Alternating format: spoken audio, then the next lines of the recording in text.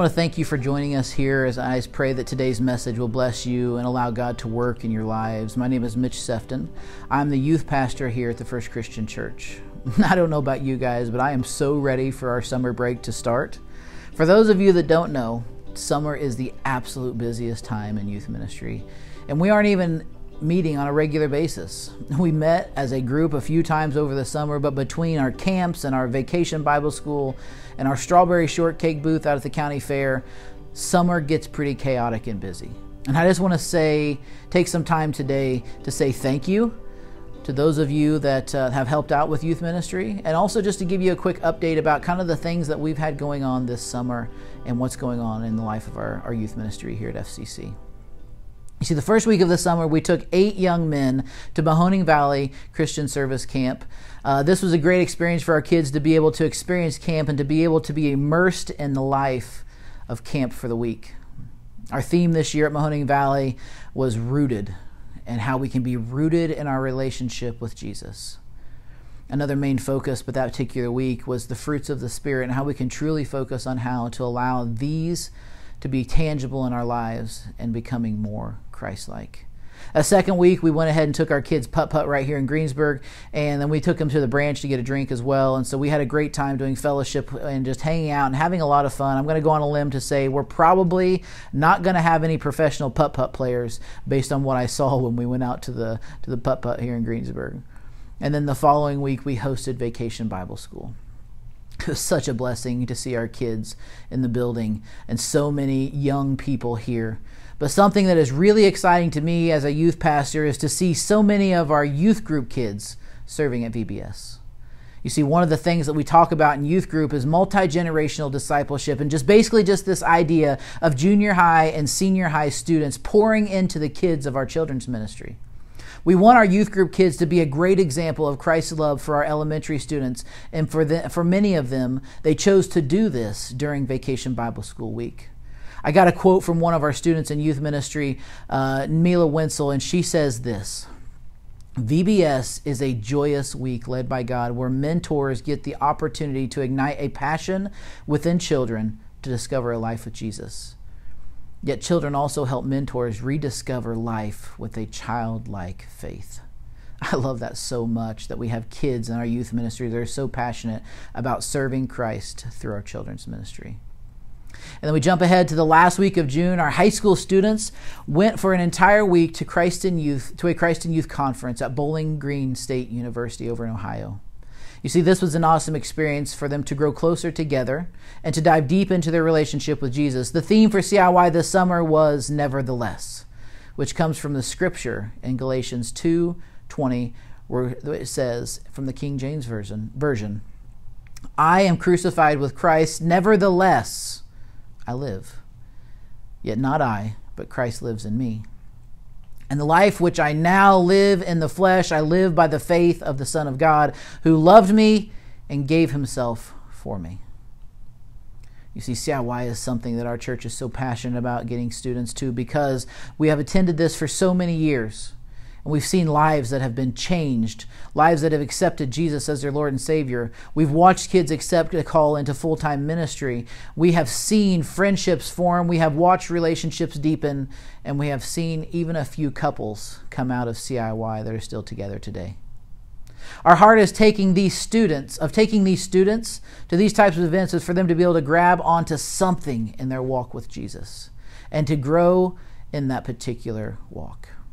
I also love that they're on a college campus, and it just gives them a small glimpse of what life as a college student might look like for our high school students. You see, on a personal level, the month of June was super exciting as well. We saw the month of June come with lots of highs and even some lows in the day-to-day that we have.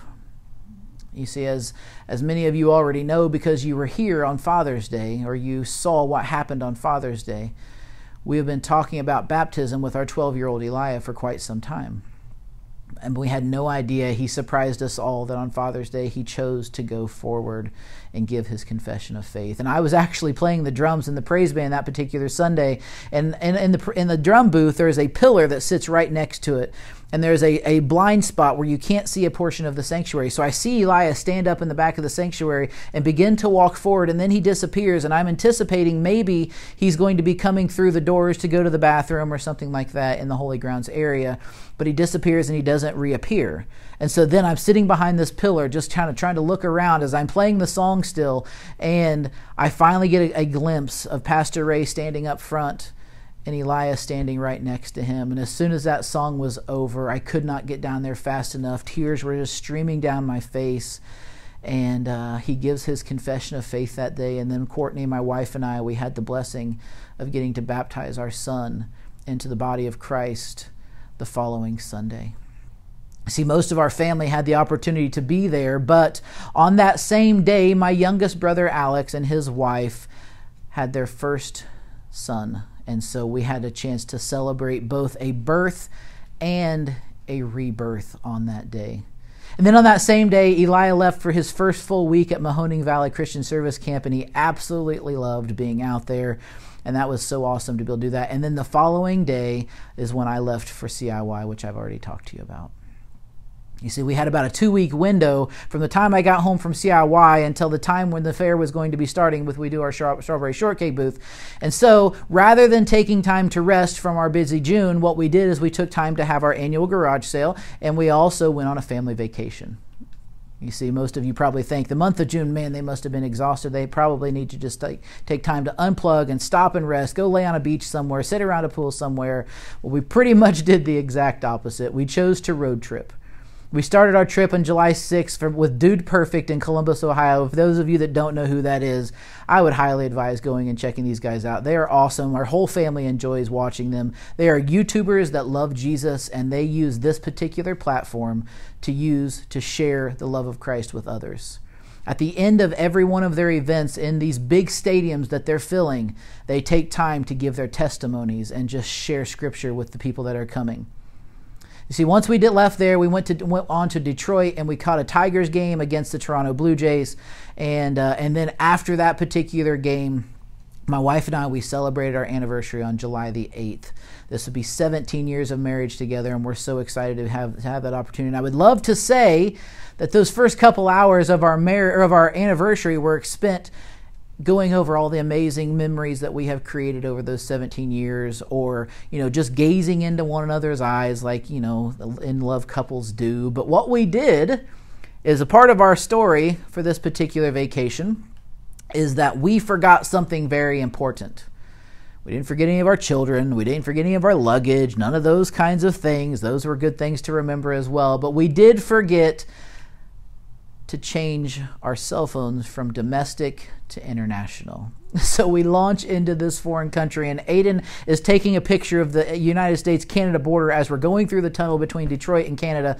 And as we take the picture, he tries to hit send to send it out to our family chat so they can all know exactly where we are, so on and so forth. And we get the message, cannot be delivered. Like, oh no, what's going on? We figured it was because we were just in the tunnel and we just didn't have reception. Well, needless to say, we realized once we got across the border and none of our cell phones were working that we forgot to change it to the international. So we launch ourselves into this foreign country with no cell service, no way of getting a hold of anyone, and no way of reading our GPS because it was delayed. So we did have a little bit of a map, but not enough to where it was easy for us to be able to get around a foreign country in the first couple hours of our anniversary. So I would love to say that we spent those first couple hours just in awe of each other. But I will say that it was more frustration, anger, and probably a little bit of fear of the unknown that played a huge role in those first couple hours of our anniversary. But it's a great story to tell now. Once we got through there safely, we finally got to our destination of London, Ontario, Canada. We ended up going up to Niagara Falls for a couple days, and then we came back down through Erie, Pennsylvania, stopped at Lake Erie and spent a day on the beach, and then we came on back home, did a Ninja Warrior course while we were on our trip, and then we also stopped at the Lego Discovery Center in Columbus, Ohio, and we had a great trip. It was one that we'll remember for forever, and we loved that, but we were so busy. And in the 6 days that we were gone, we spent about 22 hours of windshield time. And so, needless to say, I was tired. And then we got back, and the next day was our strawberry cutting day for the fair.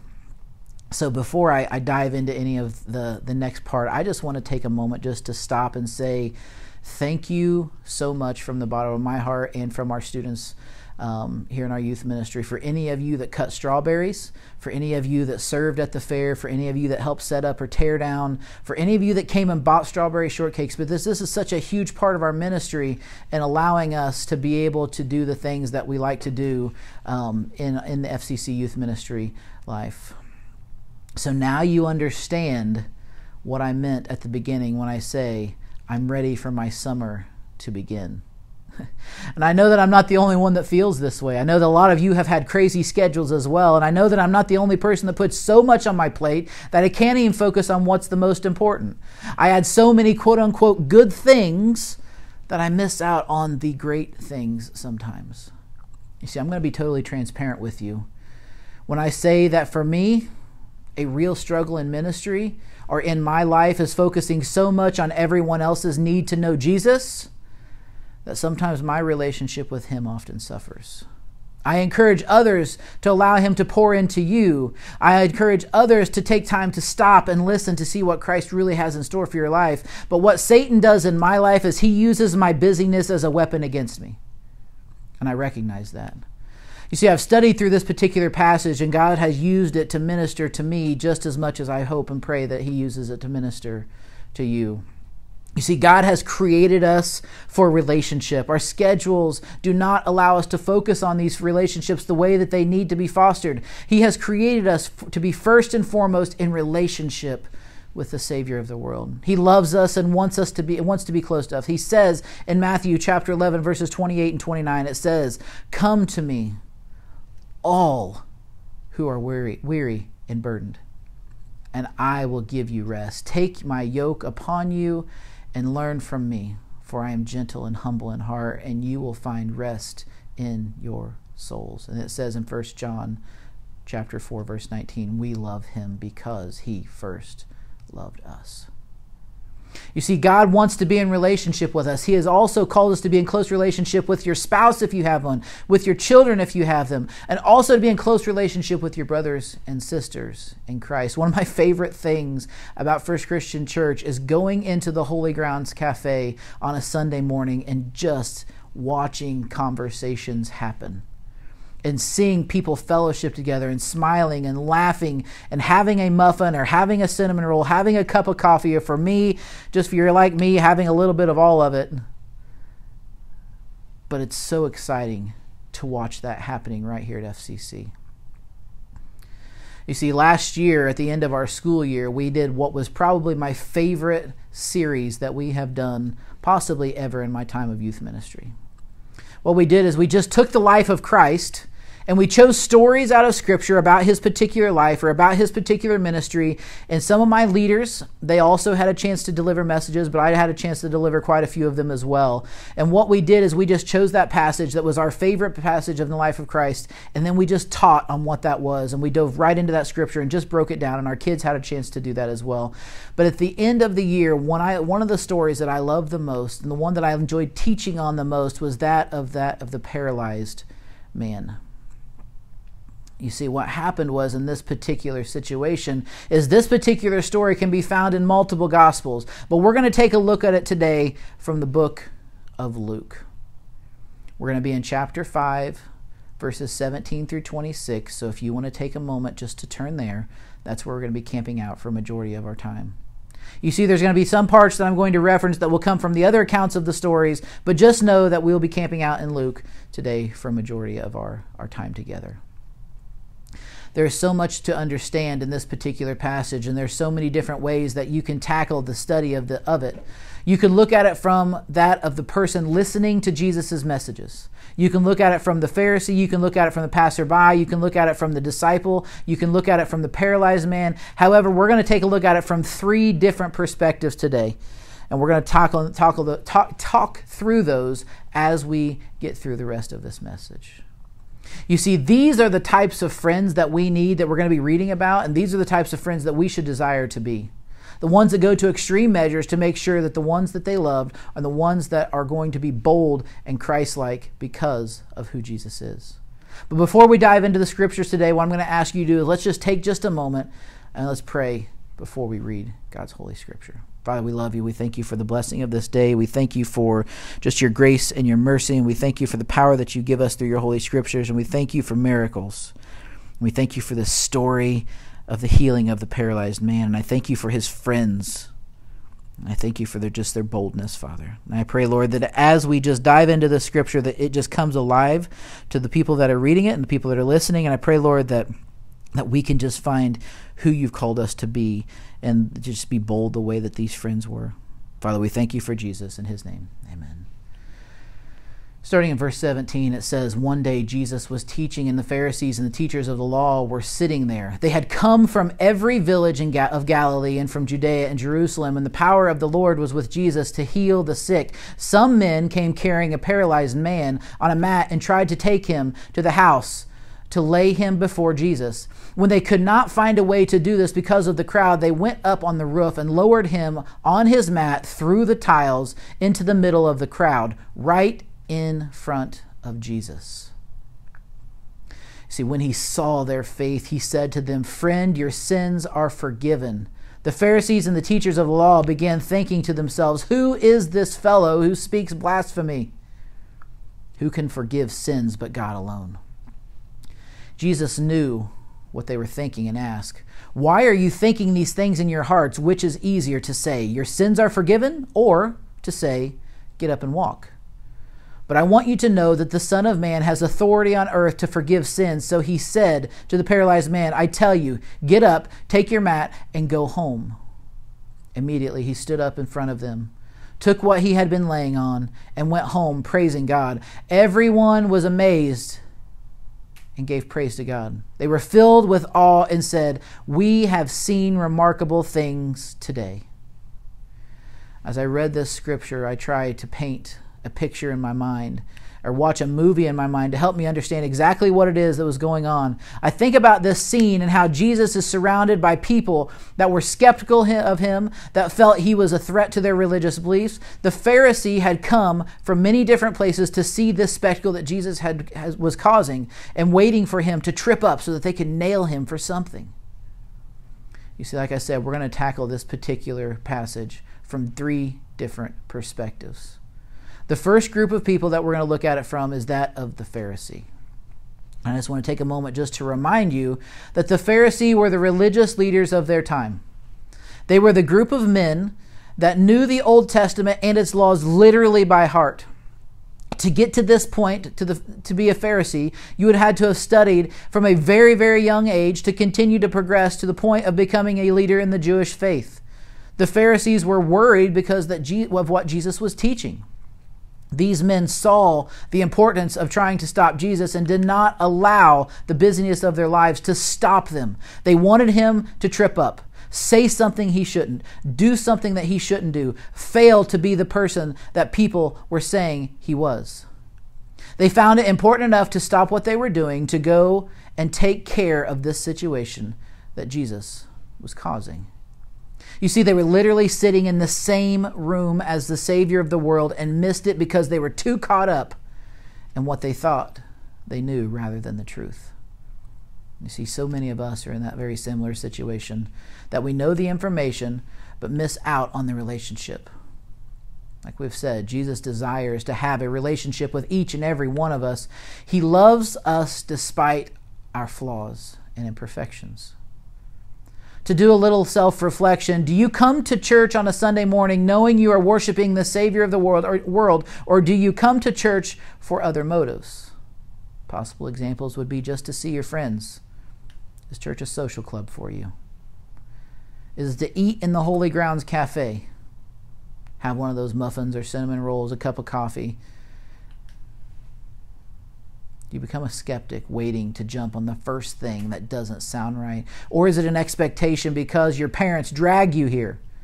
It is important for us when we come to service on a Sunday morning that we focus on those relationships, we pour into each other, but most importantly, that when we hear, that we don't miss out, when we are here, that we don't miss out on Christ himself because of everything else. You see, we as believers in Christ need to have people that hold us accountable and help us in our walk. But when the church becomes so legalistic that we only look for what things that are being done wrong, and it becomes very detrimental to both the local church and also to the body of Christ. We have to love the way that Christ loves. The second group of people that we're going to talk about today, I like to call the group of people called the passerby. The window shopper, if you will. The person that is curious, but doesn't really have a lot of interest in what is truly going on, but they just want to be a part of something or want to know what's going on in this particular moment. This passage did not speak directly to this group of people, but we can only assume based on what we are hearing and reading in the scriptures of the description of the crowd. The busyness of the life of the passerby was able to take a short break just to see what was going on. They wondered enough to see if this was something that they truly wanted to stick around for. You see, many of the people probably knew that they had at least seen or heard something about this particular paralyzed man. They'd seen him laying around the city. Maybe they had heard about the name of Jesus, but they didn't know exactly what they were getting themselves into. And boy, were they ever getting themselves into something for this day. They were about to see a miracle and have their minds blown. Can you imagine coming upon a situation where you see a large group of people gathered around one individual that is teaching? All of a sudden, a group of 4 men frantically try to get this man to the foot of Jesus with no success. They were watching this whole thing play out, and it had to be one of those grab your popcorn type of moments and let's see what's going to happen next. People watching from a distance, asking each other, what do you think they're going to do with that man? Are they really going to try to get this guy, try to stop this guy from talking? There is no way they're going to get him through all of these people. They must be crazy trying to carry that man up on the roof through all of this. Look at this. They can't even get him through the crowd. They're going to get him up on the roof. Oh my goodness. Are you kidding me? Popcorn, entertainment. And one of the men carrying this particular paralyzed man has this brilliant idea. He's going to take him up. And then the passerby is just like, let's go. I'm so enjoying this. This is like binge watching my favorite show right now. This would have been so strategic for that group of 4 men. They had to get him up on the roof, and then they had to remove a part of the roof, and then they had to lower him down. And we're not talking like the Marines like shimmying down a rope in the middle of a situation. They had to lower him down very carefully to put him right at the feet of Jesus. You see, the people, they had to have their curiosity piqued at this point. What is Jesus going to do in this situation? And then they witness one of the most amazing miracles that they could have seen in that particular time. They see this man get lowered down through the roof to be set right at the foot of the Savior. And then many of those people are going to be like, oh my goodness, what's going on? And then they watch Jesus perform the miracle. These may be like the people that kind of slip into the back of the church on a Sunday morning, or the people that maybe stay at home and watch the service rather than coming in and being a part of the fellowship of believers at a local church. The ones that get to church just a little bit late and they leave just a little bit early so they don't have to face anyone or have those conversations that maybe they don't want to have. Or maybe the people that get here and they slip out just a touch early, so in that way they beat the traffic getting out of the parking lot and they check it off of their to-do list for the week. Or maybe part of that group of people that are just trying to figure out who this Jesus guy really is. What does he have to really offer us? Just kind of checking him out from the sidelines. You see, we as believers, we play a huge role in showing others who Christ is and the hope and the love that he has to offer. We must love this group of people so that they can understand who Jesus is and who he truly is and the hope and the love that we can get from him. And that brings us to our third group of people, the group of people that does an amazing job of that right there. And that is the friends of the paralyzed man. You see, these are the type of friends that I desire to have. I look at this story of the healing of the paralyzed man and a story of faith and hope and love. And when you take a look at the faith of these men, the faith of these men had to have, that they had to have in Jesus, caused them to do something that went against the culture, that went against the grain of what society would have said was okay. They tore off the roof of someone's house. They lowered this man down into the foot of Jesus just as he's teaching in front of all of these big religious leaders and all of these things that are going on. And all of a sudden, everything stops and Jesus meets this man right where he is. This lesson has been interrupted by the lowering of this man, this man to the feet of Jesus, and all he does is stop everything and love him. What a great example of what we're supposed to do when we are supposed to be called to stop everything else that we're doing and just love someone. Hope is another characteristic that these men had to have had. The hope that they had in the Savior of the world, that the hope that they put in Jesus himself. They were willing to do something so drastic to help their friend. They knew that Christ was the only way that he would be healed, and that they were willing to pull out all of the stops to give him that chance. And then the love that they must have had for their friend, and the love that they must have had for Jesus himself. The love of this group of men to have for their paralyzed friends is everything that we should desire to have in a friendship. This is a friendship that is God-honoring, Christ-centered, and one that will last because Jesus is the one that is in the middle of all of it. You see, they put their full trust in Jesus, knowing that he loves them unconditionally, and will go out of his way to make sure that we know that he loves us as well. I want to be this type of friend. I want to be someone that will go out of my way to do drastic things in the name of Jesus. I want people to see my friendships and my relationships as Christ honoring. And you see, when we allow Jesus to be at the center of our relationships and we allow Christ to guide us, our busyness will not matter any longer. We will be a group of believers that will pull out all of the stops to make sure that our friends are able to get to the feet of the Savior. We will take our schedules and our appointments and realize that the salvation of our friends and our families and our coworkers and the strangers that are walking down the street are more important than anything that we have going on in that moment. Last week, Pastor Steve challenged us to go into the world shining the light of Jesus to all who will come in contact with him. Allowing people to see the Savior of the world through our actions and our words. And as we wrap up this morning, or this afternoon, or whatever time you're watching this at home, I want you to start thinking about a few things. I want you to think about, who do you truly resonate with from the story of Luke? Do you resonate with the Pharisee, the person that is willing to take time out of your busy life to look at a situation only to find the fault in it? To work hard to make sure that the people are following the rules and the traditions that have been put in place by people of the past?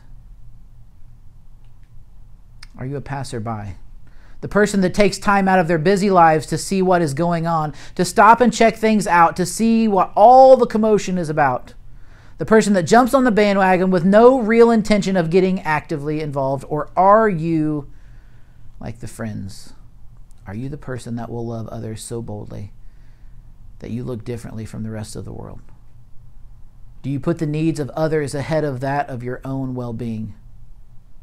And then the final question I want you to really think about today, that we can take from this particular passage and challenge us. What are you willing to do, or what are you willing to sacrifice to make sure that others get to the feet of the Savior? You see, Jesus is calling us to action, and when we say yes to him, it is not the finish line. It is only the beginning of the greatest adventure that you will ever go on. And Jesus is the only place where we can truly find the faith, the hope, and the love that we desire. Pray with me. Father, what a blessing it is just to be able to share in your holy word, to be able to dive into your scriptures. And I pray, Father, that this scripture just came to life for all of the listeners today. Father, I pray your blessings on them, and I ask you, Lord, just allow us to understand who you are a little bit more after diving into your scriptures today. I thank you for Jesus. I thank you for just the sacrifice that he has made for us and the life that he lived. In the precious name of your Son. Amen.